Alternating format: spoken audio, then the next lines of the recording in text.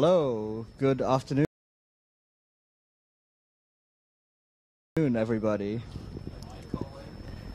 Thank you for coming in this rainy afternoon to hear about the various MySQL proxies. Before we start, I'm curious to know how many here use MySQL Router, or have tried to use it at least.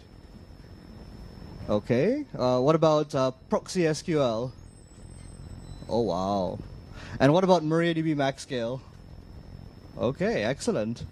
So, good. So we can start in 20 minutes. So I'm Colin. I work at Percona Inc. And before that, I was at MariaDB as well, doing stuff on MariaDB server. So, quick question is, what is a proxy? Basically, it's very lightweight application between the clients and the server. It has to be lightweight because otherwise you introduce latency for not much gains. And there have been benchmarks done by multiple people, so you can see benchmarks against other proxies to see how lightweight it is. And typically some proxies will use things like ePOL and so forth, and the threading will change as well. It is largely a man in the middle, you yourself install between client and server. And of course, it can communicate with many clients as well as many server backends.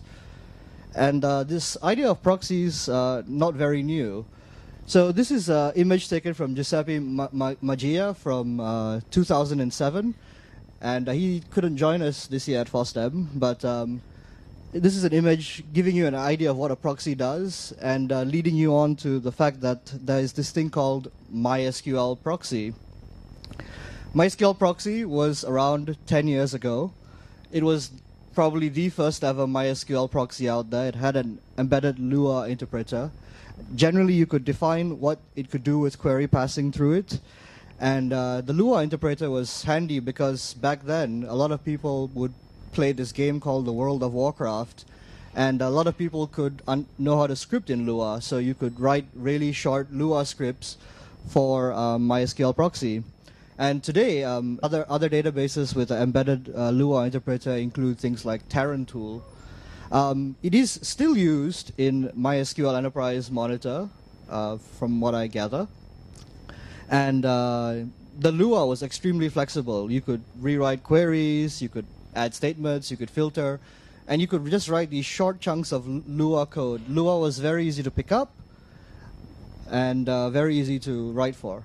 It is unfortunate that this product is sort of archived now, but never fear, because there are now multiple other products for you to use. So we'll start with MariaDB MaxScale, because I think this was by and large the first GA-ready proxy out there. It became GA in January of 2015, and the idea was percolating for a lot longer before that, and there were multiple alpha and beta releases before that. It is a level 7 proxy router. It understands the MySQL protocol. It has a fully pluggable architecture. So what MaxScale does is it monitors the state of all database nodes constantly, and you can also react to monitoring-based information or hints or even from filters. So, MaxScale largely became sort of this Swiss Army knife, right? It was extremely pluggable.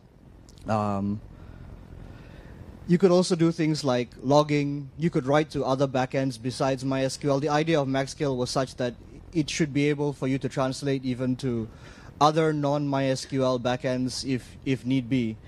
It also has a DB firewall filter, which you can use, because you can't parse SQL through regular expressions. You actually need to use a parse tree. You can feed it regex, but the parse tree needs to exist. You could also route via hints. You could rewrite queries. And all this is still possible. And the query level analysis, you could also filter logs. You could also call external tools with MaxScale, things like MariaDB Replication Manager or even MHA via scripting. It also provided schema-based sharding. One of the most popular use cases for MaxScale that became rather famous was the binary log server, popularized by Booking.com. So a couple of talks ago, Jean-Francois, he's got excellent talks about using the bin log server. And the idea there was to not use intermediate masters. So you would have masters served by MaxScale, and then get all the slaves to read off MaxScale. And this has been obviously used in production, and other heavy users of databases have also got their own versions of binlog servers that are maybe not open source yet. And one of the most popular use cases is just to put it sitting in front of a 3-node Galera cluster, 3-node being the minimum to start a Galera cluster. And the MaxScales from 1.0 right up to 1.4 is linked against MySQL client library, so either libMySQL client or libMariaDB client, because you do need to have access to the parser. And for what it is worth, it is still getting development. The 1.4 branch is still getting development. If you pay attention to the GitHub tree, you'll realize that there should have been a release on the 1st of February to fix the blocking of prepared statements, but that release hasn't been out yet.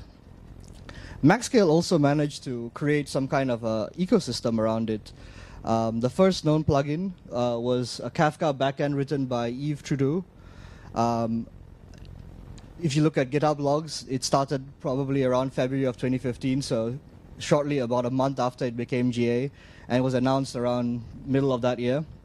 And the context obviously was to have real-time change data capture that would come in via your MaxScale client to a Kafka backend.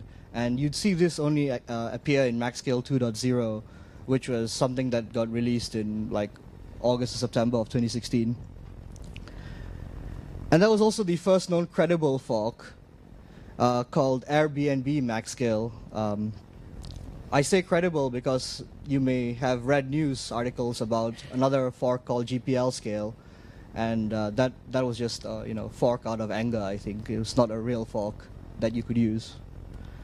And AirBnB MaxScale, the idea was to have a database proxy focusing on connection pooling, reduce the number of direct connections to their MySQL database. They deployed AirBnB MaxScale on all of Airbnb from early 2016, and it's pretty much powering all MySQL that touches it there. And some of the features I've listed up there.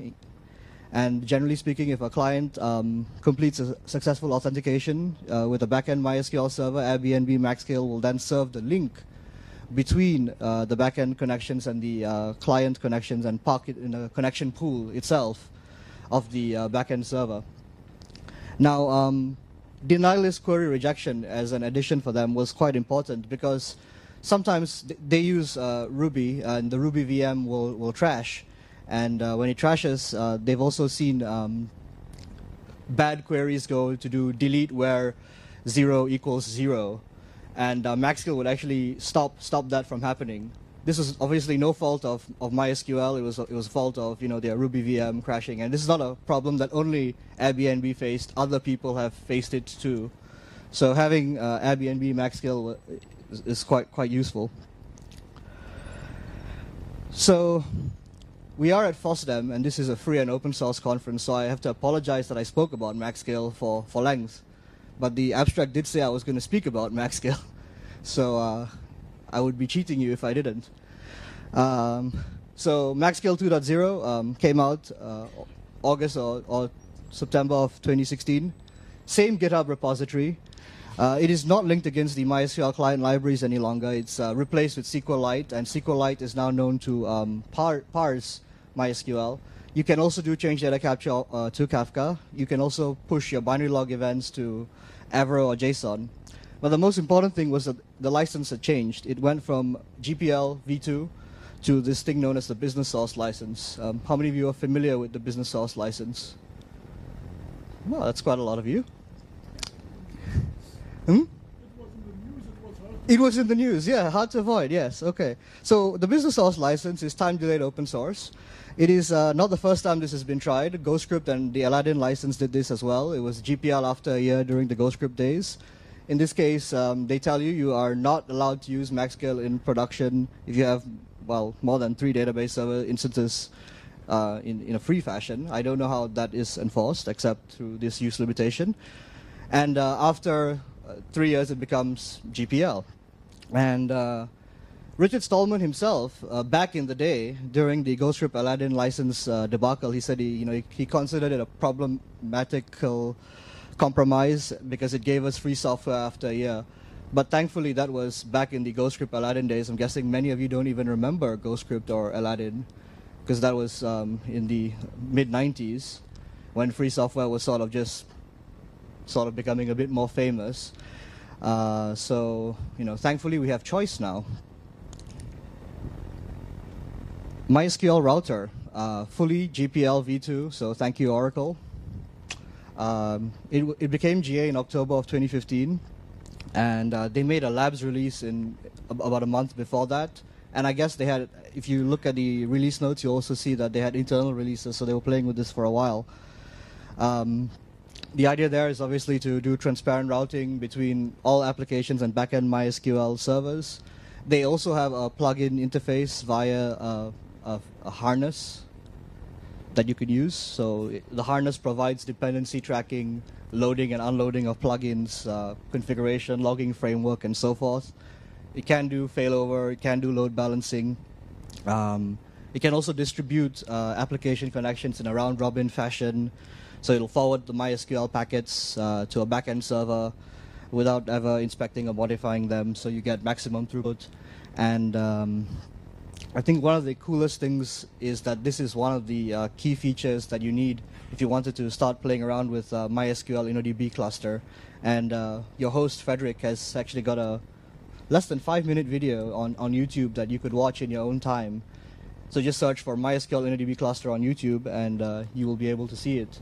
It's a very good video about how you can use MySQL with router and group replication and the new shell, which I'm guessing there were talks about, or will be talks about.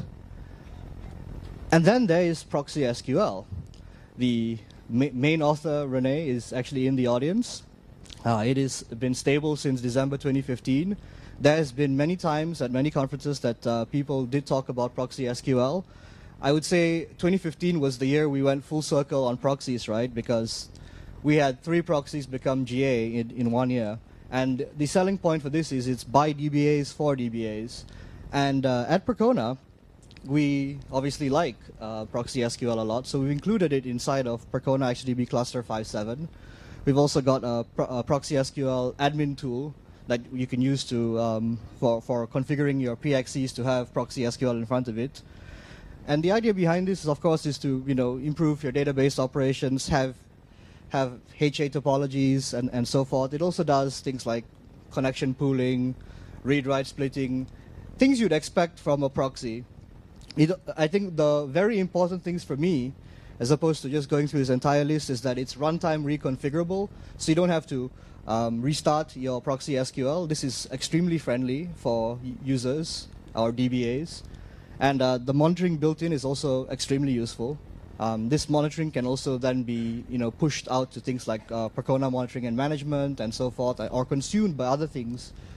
And yeah, it does query rewriting. And there have been multiple blog posts and performance tests done on this. And I think one of the best things about ProxySQL is that Rene has spent some time comparing ProxySQL to other proxies out there, including HA Proxy, Nginx, and he released this sometime in January of this year. So well worth taking a look at this comparison because, hey, and if you find a problem with said comparison, you're always more than welcome to actually report a bug on the mailing list. ProxySQL, of course, has a few missing features if you want to compare it to MaxScale. One of them is front-end SSL encryption, so that's going from client SSL encryption to the proxy to the application. It does support back-end SSL encryption, and there is an open issue, issue 891. This is kind of important for like HIPAA environments and so forth. And I believe it is on the roadmap. It will get fixed in time, so if you care, you can track this on GitHub. There is no binlog router, and from what I understand, very large internet sites may open up their binlog routers so for you to end up using. If you want to stream binary logs to Kafka, there's this wonderful thing called Maxwell's daemon that you can also use. So it's another tool that is actually used in production. And binlogs to Avro. How many here use Avro, out of curiosity? That's what I thought.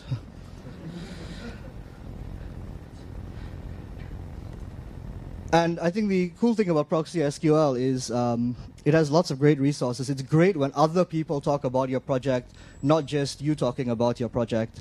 And we see things. We see Marco Tusa have extensive blogs. Several Nines Cluster Control also works with ProxySQL, and they talk a lot about it and how you can use cluster control.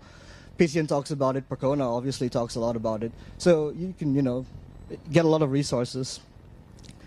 And since we are at FOSDEM, it's also worth talking about the health of these projects. So they're all at GitHub, and MaxScale has been around probably the longest.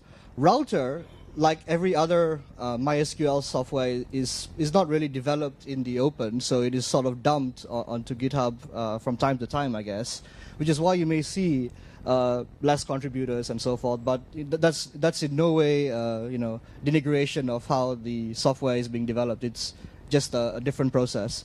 And ProxySQL also has a bunch of many stars, multiple forks. The other thing is to see pull requests. There are a lot of pull requests on ProxySQL as well. So do these statistics tell you that the project is healthy? Kind of. If you see regular commits, issues being closed, it shows that people care. GitHub has this other very interesting thing called punch card. And I thought this was kind of appropriate for FOSDEM as well, because this is the punch card for MaxScale, which you see lots and lots of activity from Monday to Friday during working hours. Seems fair.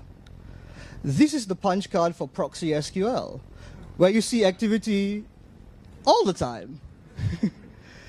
Not because Renee is madly typing away. There are many other contributors to this, but I think this is sort of the spirit of open source, is you also work not when you're paid to work on it. We work on it because you love working on it, and you improve it, and that shows in the product.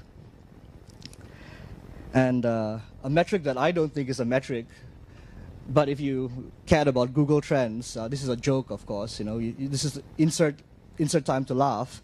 Is this Google Trend thing, and the red is ProxySQL, and it starts spiking a lot in August of 2016, and I'm guessing you all read the news and know why. So, what do you use as we come to wrap this up?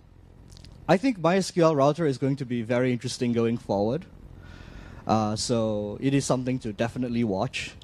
I think ProxySQL is great for you to use today because it's got a lot of support. It's well integrated.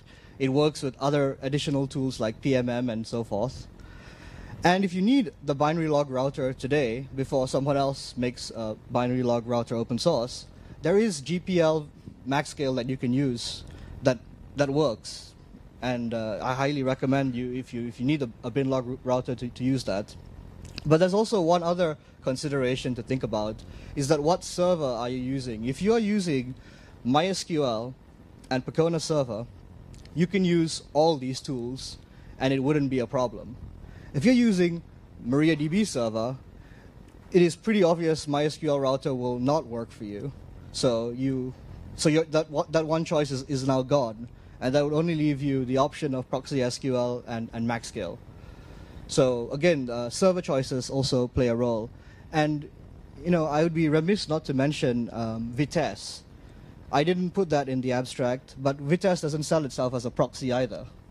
It is a database clustering solution for horizontally scaling MySQL, and it powers YouTube. That alone should make you sort of open your eyes. So if you go to vitess.io, you will actually be able to try this out with something like Kubernetes. You don't have to run it in the cloud. You can run it yourself. And if you run it yourself, you install something like etcd or Zookeeper, so you also ensure your cluster view is always up to date. Vitess is definitely interesting because it makes connections using very lightweight BSON that each connection only uses 32 kilobytes of RAM. This is very unlike regular MySQL connections where they could be anywhere between 256 kilobytes of RAM to even 3 megs. It also does the whole rewriting of queries, so you can, no limit clause, no problem. You can make sure that you get the query, you don't see a limit, you add it automatically. So, and Vitess, of course, works with MySQL and MariaDB as well. So there are a bunch of resources that are worth taking a look at. The ProxySQL Google group is extremely active. The MariaDB MaxScale Google group is also quite active. MySQL Router doesn't have a mailing list, but it has this forum which you need to log in to use. I'm not a huge fan of forums, but it is a discussion place. And the Vitess forum is extremely active as well, and they have a Slack group as well, so you could join their Slack group and chat. I'm guessing not many people here like to use Slack. we are at FOSDEM. Yes. Okay, so before I wrap it up, insert ad. Percona Live. If you're interested in MySQL, you should probably be there, and you get your 30% discount if you use that code. 20 minutes and 43 seconds. Thank you. I'm open for questions. I'm open for questions if you have any, or if you plan to shuffle. Yes.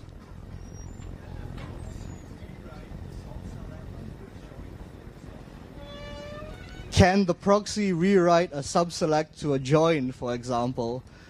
Why do you want to rewrite subselects? Now, if you use MySQL 5.6 or MariaDB 10, they can process subselects. Join is more performant. That is a good question. I've not had to do this recently because I trust the optimizer, but this is possible, maybe, Rene? If you use regular expressions, you could probably get it going.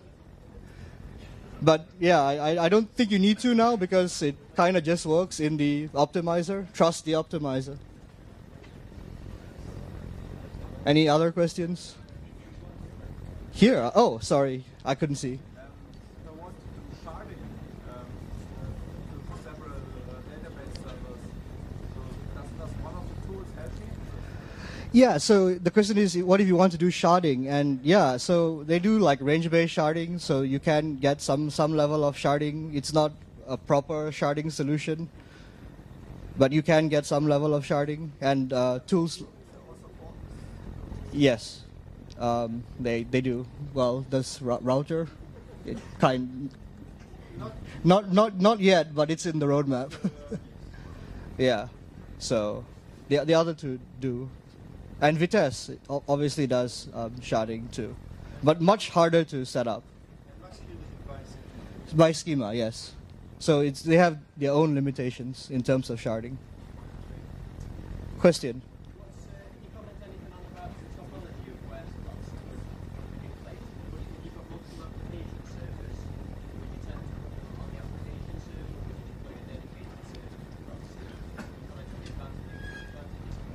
So the question is, where would you put the proxy on the application servers or dedicated servers, and the advantages and disadvantages? If you're going to use it for load balancing, maybe you want to keep it on a dedicated server. I would say dedicated would make more sense in case your application server goes down or runs out of memory and kills your proxy. So I'd just keep it on dedicated machines. Though from what it's worth, it was from Alkin and Rene a while back. They made a presentation about how ProxySQL has one ProxySQL instance has hundreds of servers sitting below it as well, and it works in production. So I would just use a dedicated machine overall. Okay. Thank you very much. Thank you.